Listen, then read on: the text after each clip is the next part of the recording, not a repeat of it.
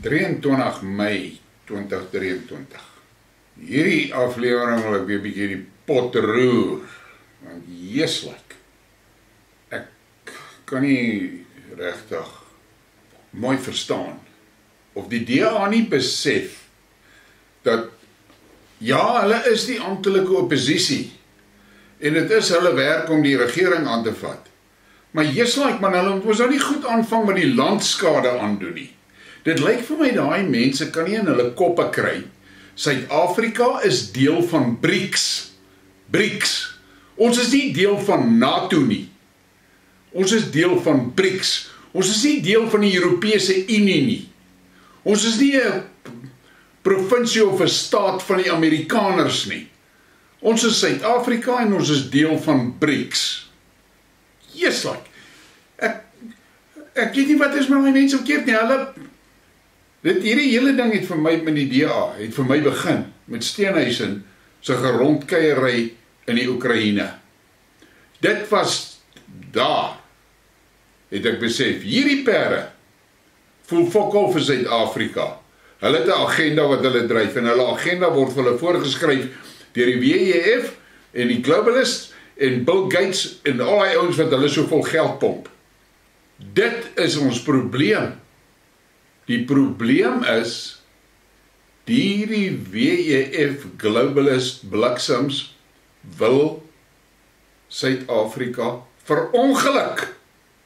Want hulle is agter ons grondstowwe aan en die Amerikaners is agter Kaapstad en Simonstad en die lugmagbasisse in die Kaap aan. Dis waaroor dit gaan. Hierdie DA speel in hulle span. Hulle bly ronddonder. Die minister van Buitelandse Sake van Rusland kom lê besoek hier af, want hulle bek vol daaroor. Plaas hulle die ou respekteer. 'n Russiese skip kom in Suid-Afrika aan, bars hulle balle oor dit. 'n Russiese vliegtuig kom sit in Suid-Afrika, bars hulle balle oor dit. Maar kyk, hierdie artikel wat iemand my na toe gewys het op Twitter vanoggend, het my moer nou regtig gekoer hoor. Minister se besoek aan Rusland, nog 'n diplomatieke flater. Wat 'n fok is dit? Die minister se besoek aan Rusland is 'n diplomatieke flater. En dit is die DA wat hierdie stelling maak in 'n artikel op Marula Media. Nou kyk, as jy daarom nou ooit in jou lewe intellektuele masturbasie gesien het, kom kyk hier, dan sal jy mooi sien hoe werk dit. Minister, kom doet so, net so babeni. Sy besoek aan Rusland is net nog 'n diplomatieke flater, wat Suid-Afrika duur te staan kan kom. So sê die DA, nadat daar maandag aangekondig is, dat Ntshavheni, minister in die presidentsie, die internasionale vergadering van hoë vlak amptenare verantwoordelik vir veiligheidssake van Dinsdag tot Donderdag in Rusland sal bywoon. 'n Fucking diplomatieke flater reken hulle. Maar dit is 'n internasionale samesprekings. Laas toe ek gekyk het, was Suid-Afrika deel van die internasionale wêreld in elk geval. Maar hierdie is nou 'n flater omdat ons dit gaan bywoon. Suid-Afrika moenie daarna toe gaan nie. Dis wat die DA vir ons sê. Die intellektuele reuse. Die minister het Vrydag nog in haar begrotingstoespraak baie te sê gehad oor die wonderlike verhouding wat Suid-Afrika met die VSA, ons grootste handelsvernoot, het. En nou dit, wys daai Kohler-Barnard, die DA se skadu-minister van staatsveiligheid, daarop. Daai Kohler, ek het nie baie negatief oor haar te sê nie, sy doen haar job. Maar my fok, waarvan praat sy? Dis 'n internasionale vergadering, beraad. Ons is deel van die internasionale wêreld, plus ons is deel van BRICS. Maar ons moet nie 'n verteenwoordiger stuur nie, want dit krap die DA se gat, want dit werk nou teen hulle planne met hierdie slim bliksems van die wêreld ekonomiese forum en van Bill Gates en die globalists se ding in. Hierdie ding werk nou glad nie vir hulle nie. Jeeslik, hulle maak my die bliksem in. Die DA voel sterk daaroor dat enige verbintenis met Rusland, veral in die lig van die Russiese inval in die Oekraïne, met die grootste omsigtigheid en oorweging vir Suid-Afrika se internasionale reputasie benader moet word. Ag, shame. Ag, fucking shame. Waarvan praat hierdie vrou? Waarvan praat sy? Ons is deel van BRICS. Die bliksemse Amerikaners en NATO het vir Rusland getempteer van 1993 af. Putin waarsku hulle en waarsku hulle en waarsku hulle. Moenie ons grense bekruip nie. Maar nee, hierdie arrogante bliksems, hulle doen dit. En nou kry hulle op hulle moer. En nou hierdie skoothondjies, van die DA skoothondjies, dis wat hulle is. Hardloop hulle hier agter Amerika se kak aan. Ek hoop hulle het 'n trolletjie wat hulle saamsleep vol Vaseline-bottels. Yes, like ek is net moeren vanmôre oor hierdie ding wat ek hier sien, man. Die besoek volg enkele weke nadat die Amerikaanse ambassadeur Suid-Afrika daarvan beskuldig het dat hy wapens en ammunisie aan Rusland verskaf en daarop nie vra oor die twee lande se verhouding gevra is. Twee lande se verhouding, my fuck, ek sê weer, ons is deel van BRICS.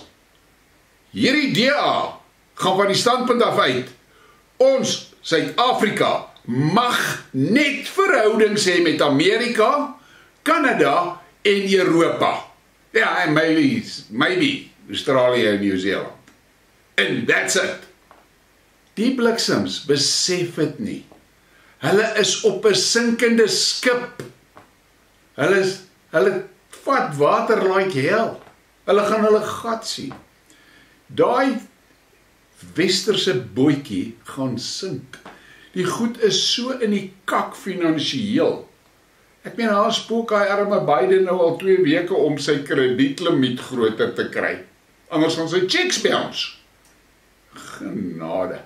Maar die DA, hulle is veronderstel om die amptelike oppositie te wees, wat die regering in toom hou, en hulle gaan heen, en hulle wil Suid-Afrika befok.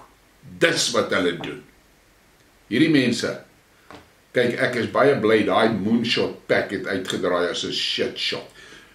Die mense moet stem vir kleiner partye met goeie beginsels, en op hierdie stadium lyk dit vir my, as waar net 2 partye is waarvoor jy kan stem, die ACDP, Vryheid Front Plus, en iemand het my daar al patent gemaak, die Inkatha party. So, niemand van hulle is suiwer nie, ons weet het, want hierdie politicians is allemaal 'n klomp vuil gatte. Maar kyk, daai 3 partye is daarom ten minste nie in die gatte opgekruip van die Amerikaners en van die WEF en van die globalists nie. So, die DA doen 'n beroep op die regering om die nasionale veiligheid van ons nasie te prioritiseer, terwyl ons lande se diplomatieke aansien beskerm word, sê Kohler-Barnard. Shit, fuck! Hoekom vat sy nie net haar tyd en gaan sit voor die laptop en kyk wat vang hierdie fucking Amerikaners aan in ander lande? Kyk hoe lyk Libië, kyk hoe lyk Irak, kyk hoe lyk Syrië, kyk hoe lyk dit daar, kyk hoe lyk Jemen. Dis soos daai goedjies wat sy so aanhang. Dis die reputasies wat sy wil beskerm. By daai goed. Internasionale terroriste, dis wat hulle is. Gewetenlose goed. 11 miljoen mense doodgemaak in die Midde-Ooste. 500.000 kinders in Irak doodgemaak. Ek kan nie, boys, julle my verskoon hoor. My moermeter is in die rooi oor hierdie kak van die DA. Dit is noodsaaklik vir die regering om duidelike en ondubbelsinnige antwoorde te verskaf op die bewering van wapenvoorsiening aan Rusland en sodoende lede van die publiek en die internasionale gemeenskap van Suid-Afrika vir sy verbintenis tot verantwoordelike verdedigingspraktyke te verseker. Ag, fucking shame. Kry vir jou 'n boks Kleenex en gaan kry jou gesiggie skoon en fokus op Suid-Afrika. Wat 'n donder praat sy van. Die hele westerse wêreld En ek gaan vir julle hierdie kaart wys.